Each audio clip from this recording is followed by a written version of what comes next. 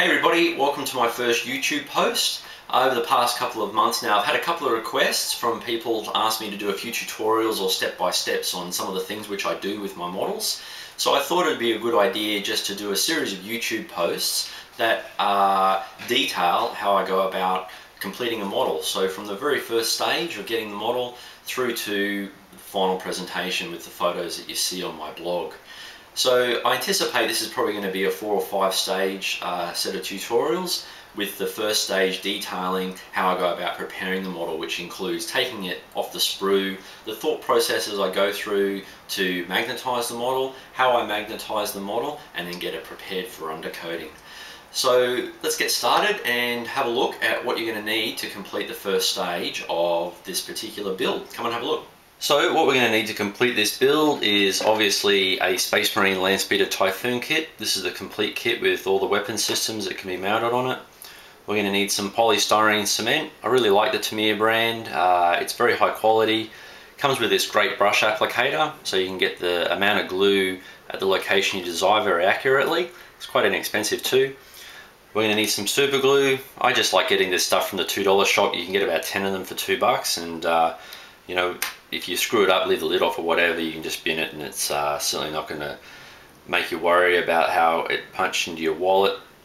Some accelerator. This is great for super glue. Spray this on super glue, and the super glue sets instantly. We're going to need some drill bits, 1, 1.5 and 2 mil drill bit, a nice new number 1 handle hobby knife with a number 11 blade on it, nice fresh blade. We're also going to need some clippers, obviously, to clip the kit out. We're going to need some magnets. These here are rare earth magnets, and we've got some 2 mil magnets here and some 3 mil magnets that we'll use through building this kit. We're going to need some magnet applicators. These ones here are just ones that I've made up myself on some polystyrene rod, and basically one's at north and one's a south pole. I don't know which the arrangement is, but basically I've just got this little marker on here so that I know that this is the one that I use to apply magnets to the body or the hull of the model that I'm assembling, and this is the one which I use to apply magnets to the weapon system which I want to connect to the model. We're also going to need some polystyrene rod here. This is 1 mil, I believe, from Evergreen. We'll need some toothpicks. I use these toothpicks to mount small parts of the model onto for painting. And to mount those for painting, I just use this polystyrene material that I've got here, and I just stick the toothpicks into it. We'll need some, this is an epoxy putty. This is a milliput. I've been using this for years, this stuff, and I really like it. It lasts forever. It's very inexpensive, extremely strong, and I really like the yellow grey. It's just got a nice consistency. It comes in a few different consistencies, and I've found that the yellow grey is the one which I like the most. And last but not least, we'll just need a shaper for manipulating the milliput on the model. So that is basically the items that we're going to need to start this particular stage of the build. So let's get into the next stage, which is looking at the kit and how we're going to go about assembling it. Okay, so the first thing I do whenever I get a model kit that I want to magnetize is I just quickly cast my eye over the instructions for the kit. Now, Games Workshop or Citadel kits aren't the most complicated model kits in the world. They're fairly straightforward. Most of the time, in fact, you could even assemble them without the instructions. But for the sake of this particular tutorial, basically what I want to do at this particular stage is just start to think about, firstly, how I'm going to assemble this kit, because I don't actually assemble the entire model when I paint it. And secondly, I want to start thinking about how I'm going to go about magnetizing this. How do I have to modify the kit in order to get the magnets into the places that I want? The most complicated area that I'm going to have to magnetize on this particular kit is the side of the Landspeeder where I want to attach the Typhoon weapon systems. I may not want to actually use the Landspeeder with the Typhoon weapons, so I may have to alternate between these two doors. So I'm going to have to work out a way to get these doors to magnetize onto the side of the hull of the Landspeeder. The second thing is, I know that I'm going to have the 2 crew members not inside the vehicle when I paint it, because I want to paint the inside of the vehicle. I like painting the interiors of the vehicle. it adds just an extra element of interest to the kit, and also because Iron Hands are black Space Marines, to have some contrast in amongst all of that black really helps to make the model stand out on the tabletop. And lastly, we actually get to the actual weapon systems here. So we've got to contend with basically 5 weapon systems. So we've got to be able to either have the Typhoon weapons on or off the kit.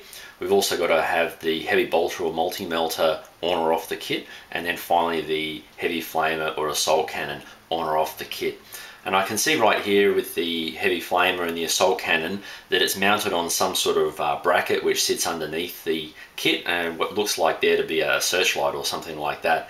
So I know that I'm going to have 2 magnets in this little bracket here. One to attach the model to the hull of the vehicle, to attach this bracket, sorry, to the hull of the vehicle, and another one so that the actual weapon system can attach to the kit as well. So I'll have a look at that part in a second because it looks like it's quite small, so it might be a bit tricky to see how the magnets go on there.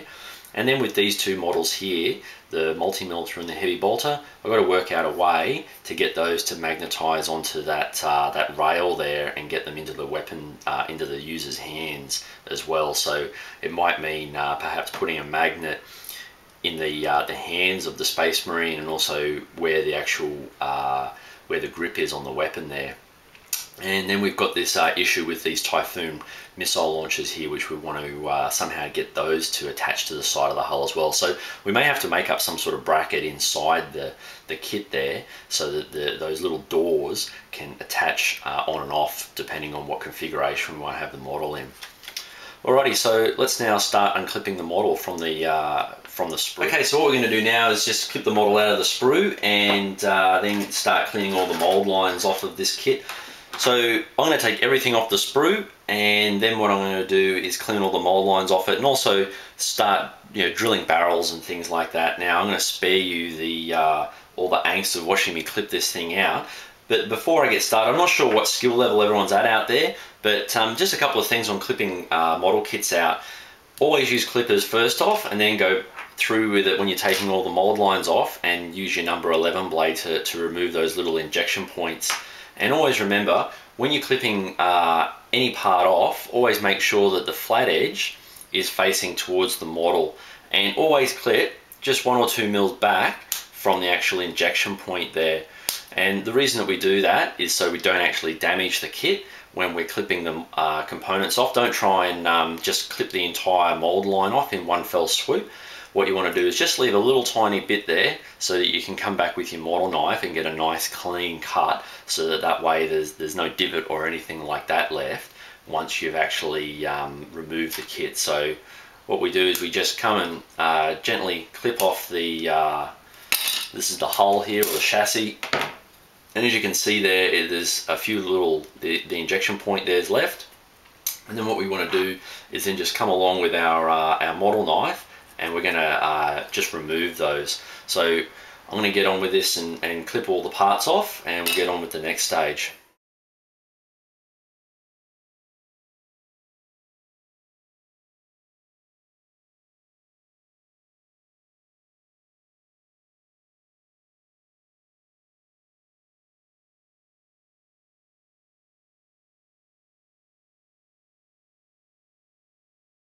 Okay, so I've removed all the parts that I want off the sprue for the kit, and I've already identified a couple of parts that I want to replace from the standard kit. The first one is the unhelmeted Space Marine head. I really don't like putting unhelmeted Space Marines on any of my model kits, so I'm going to give that one there the flick. And I'm going to replace it with this one here, which is off the Land Raider accessory sprue. And he's just a pretty funky looking head. He's got some sort of, I don't know, targeter or something on the side of his head and a little antenna there. And it's quite similar to the standard head which comes with the kit as well. So it's got those little air intakes on the side and whatnot. The other thing which I'm going to replace is the 2 Mark 7 breastplates off the Space Marine kits. They're fairly uninteresting and they're both identical, so I'm going to give those the flick, and I'm going to replace them with a Mark 7 chest piece, and also the chest piece from the Space Marine vehicle accessory sprue, which has the Mechanicus sign on the breastplate there. Given that they're in Iron Hands, who have an affiliation with the Mechanicus, I thought that would be appropriate. and also just with the shoulder pads as well. So it comes with 4 shoulder pads obviously. 2 of them I'm just going to give the flick, and I'm just going to replace them again with the Space Marine vehicle accessory sprues kit, one that has the Mechanicus symbol on the side of it, and another one that's just kind of a little bit interesting looking, just to add a little bit of interest to the kit and make it a little bit more congruent with the rest of the army that I have. So what I'm going to go ahead and do now is remove all the injection points and also all of the mold lines from the kit. Okay, for the next stage, what I'm going to do is just drill out all the barrels on the various weapon systems that we have here. So to do this, we're going to need a 1mm bit, a 1.5mm bit, and a 2mm bit. What I really like doing with weapons, particularly although this kit doesn't have them as bolters, I like to use a 1mm bit to drill the hole out. And that there is just what I use for a pilot hole. So for example here, on the actual muzzle of the weapon, what I'd do is I'd go and use the 1mm drill bit, and I'd drill a nice 1mm hole down in there. And obviously I'll go and drill out all of the individual barrels as well. But then what I like to do is to get the 1.5mm, and just on the actual muzzle, go and drill it out with the 1.5mm.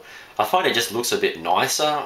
It leaves a larger caliber, for want of a better term, and I find that, yeah, just overall it's just aesthetically a little bit more pleasing to look at, rather than just a smaller 1mm hole. You do have to be careful though, because like I just did then, if you don't drill it out properly, you can damage the end. So you've just got to be a bit careful. I'll just have to tidy that up with a hobby knife. But once it's done, it'll leave a really nice looking barrel there for the kit to be filled out with properly. So what I'm going to do now is just go through and drill these out, and then we'll move on to the next stage.